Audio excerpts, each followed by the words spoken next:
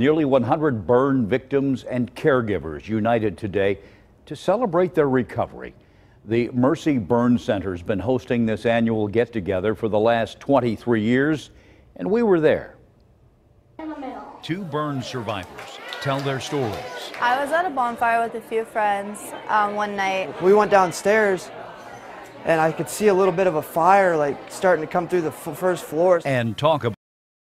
We were there for about 45 minutes and there was an explosion from the bonfire. Me and my mom ran downstairs. She made it out of the door and the door slammed shut on me because the backdraft and stuff. There are lifetime scars. And we later found out that it was a truck absorber that was in the fire and it exploded on both of my legs.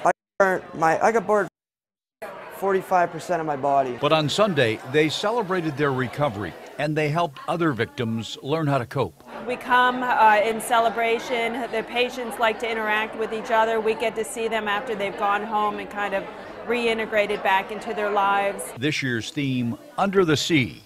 Survivors reuniting with their doctors and nurses. They enjoyed a balloon artist, a pet therapy dog, and a lot more. We have a lot of prizes for them, giveaways for them, a lot of activities for the kids, face painting, coloring, and that type of thing. How's the story end? Elaine is now in college.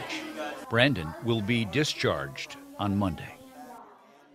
And you know, Mercy treats more than 350 burn victims a year.